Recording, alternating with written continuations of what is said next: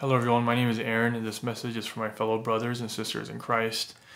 I want to talk about an important subject of on unforgiveness because this causes so much bondage for us believers that just hold on to unforgiveness. They hold on to all the wrongs that others have done to them, and it turns into bitterness, and it can lead to severe mental afflictions.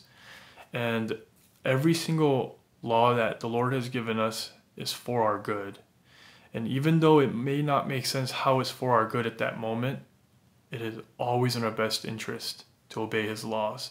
And when He says, forgive those who sin against you, that is for our good. So I want to share a parable from Jesus on forgiveness so that we can understand how we've been forgiven and how we should be able to forgive others, no matter how bad of a evil anyone has committed against us.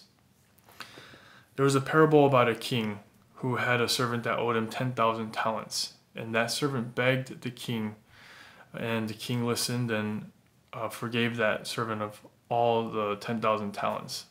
And shortly after, that servant went out and found a servant of his own that owed him 100 denarii. And that servant begged him, but that person who was owed the 100 denarii refused to forgive him. And so I want to tell you, just stop right there and tell you what the dollar amounts are. I think that's really important to understand. I used to read this verse, it's from Matthew chapter 18, and just go, okay, like 10,000 talents versus 100 denarii. I'm not sure what that is, but it must be a big difference. And the difference is what this servant refused to forgive this other servant of 100 denarii was equivalent to about 100 days of labor. So that's a lot of money, 100 days of labor. But that 10,000 talents that he was forgiven of by the king, which is us, that we've been forgiven from Jesus, by Jesus dying on the cross for our sins, that 10,000 talents is equivalent to 73 million days of labor. So 100 days versus 73 million days. So when you see how much God has forgiven us of our sins and what it took to forgive us, with Jesus dying on the cross for us, we should be able to freely forgive everyone of any sins they commit against us in our entire lifetime. And that is what God is commanding us here. And to get to the sober part of the passage, there's no sugarcoating the Word of God. We have to know the truth. Matthew chapter 18 verse 32 to 35 tells us what happens if you don't forgive. Then the master called the servant in. You wicked servant, he said. I canceled all that debt of yours because you begged me to. Shouldn't you have had mercy on your fellow servant just as I had on you? In anger, his master turned him over to the jailers to be tortured until he should pay back all he owed. This is how my heavenly Father will treat you, of each of you, unless you forgive your brother from your heart. So that's the reality, and I believe many of you are struggling and being tortured by these jailers, which are demons, because you are refusing to forgive those who have sinned against you. And I understand some of these sins that you've endured are tremendously wicked. It could be from childhood, it could be recent, it could be anywhere in your life where you endure such trauma and such evil that it's really hard to get out of your head, and you hold on to that bitterness, that the want for revenge or something like that. But what the Lord is saying here, and it seems harsh, especially saying this to someone that went through such hardship, such trauma, that if you don't forgive that person who did that to you, then it says, in his anger, his master turned him over to the jailers to be tortured. But that's the reality. For people that are going through such severe mental afflictions, that are feeling suicidal at this point. I heard a lady go through paranoid schizophrenia because she couldn't forgive at one point. There's people going through depression, panic, anxiety, and much more because of unforgiveness. That sounds like torture. And that's the reality. You have to forgive in order to obey God's command and to be free from these afflictions as a result of unforgiveness.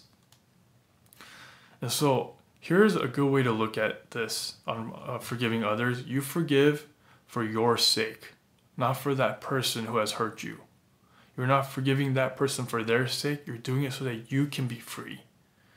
God made a way for you to be free through forgiveness. That is the key thing. And so if you continue in unforgiveness, you'll continue to be tormented by these jailers or these demons. And so when these unforgiveness just festers, these strongholds are put up against you, and these arrows start raining down on you, and prison bars come up and surround you. And we are always better off listening to his commands. So I urge you to forgive. And I'll give you some guidance on how to do that a little later.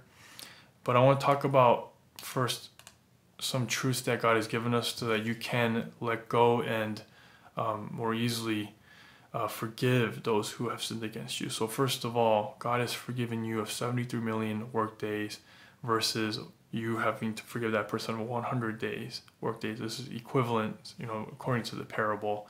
It's probably not exactly like that, but it's just infinitely more of what God has forgiven you versus this very finite and small sin that someone has sinned against you. So I know what a lot of you guys are struggling with is revenge. How can that person just get away with what they did to me or they did to somebody I love? So Deuteronomy 32-35, God addresses this. He says, "It is mine to avenge, I will repay. In due time their foot will slip, their day of disaster is near, and their doom rushes upon us." And if someone says, well, that's the Old Testament, Hebrews 10:30 says, "For we know him who said, 'It is mine to avenge, I will repay.' And again, the Lord will judge his people." The author of Hebrews quoted, I believe, Deuteronomy 32:35. The Lord says, "It is mine to avenge, I will repay." It's not yours to avenge that person. It's all God's. You have to leave him room. Proverbs 20:22 says, "Do not say, 'I'll pay you back for this wrong.' Wait for the Lord, and he will avenge you." And then we move into forgiveness. Ephesians 4, chapter 4, verses 31-32. "Let all bitterness and wrath and anger and clamor and slander be put away from you, along with all malice. Be kind to one another, tender-hearted, forgiving one another, as God in Christ forgave you." 1 Peter chapter 3, verse 9. "Do not repay evil with evil or insult with insult. On the contrary, repay evil with blessing, because to this you are called, so that you may inherit a blessing." So to summarize what we just said here, you have to leave revenge to God, and you have to choose to forgive in obedience to God's word. Basically, to make it simple and you not even have to go into all the details, just do what he tells you to do, then he'll take care of the rest. And that's a simple childlike faith way to live. Whatever he tells you, just do it. And know that it is for your best, and he will take care of the rest. And so when you are ready to forgive and to just forgive because you're obeying God, you have to understand forgiveness is not an emotion or a feeling. You don't need that to validate your authenticity of your forgiveness. Forgiveness is a choice. And so to forgive is to obey God. And although it may feel impossible to truly forgive from the heart, if you choose to forgive in obedience to God, he will surely enable you to forgive from your heart. Since he commanded it, he will make a way. All you need to do is be obedient and choose to do what he tells you to do. So forgive the person who has sinned against you, or the multiple persons. And here's a practical way that I suggest on how to forgive someone.